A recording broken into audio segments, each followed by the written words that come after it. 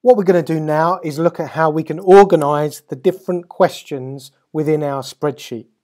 Now I've added a few more items here, and I've actually added another lesson called programming here, and you can see the answers that I've put over here.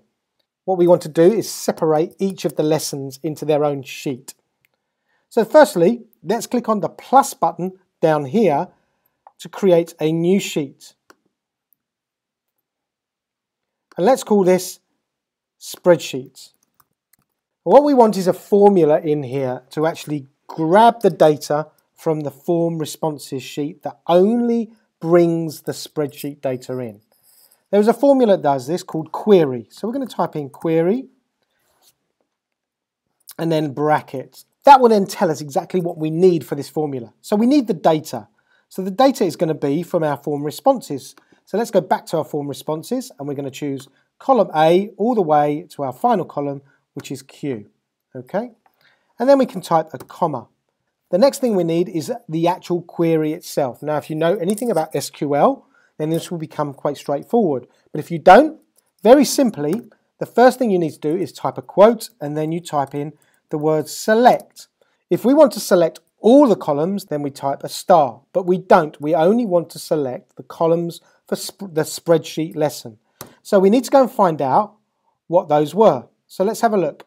So we want column A, B, C, and then the spreadsheet questions are D, E, and F. So we want columns A to F. So we need to type in there A, B, C. Now they're the standard columns we need. We don't actually have to take them, but we're going to take them anyway.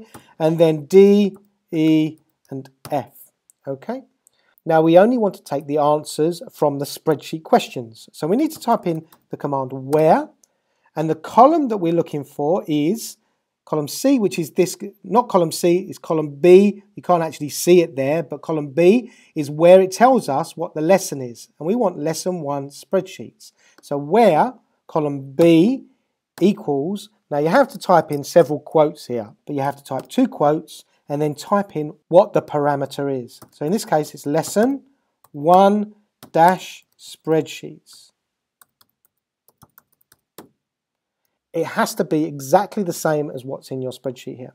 We need to type another double quote to end the select quote and then bracket. And when we press return, that will fill out our spreadsheet, and you can see here it's brought in all the spreadsheet answers, and here is our one record that we only had one record here. Now what you need to do is duplicate that for all the other lessons. I'm just going to duplicate the programming lesson here. So what we can do to duplicate that, we go to our spreadsheet, we click on duplicate.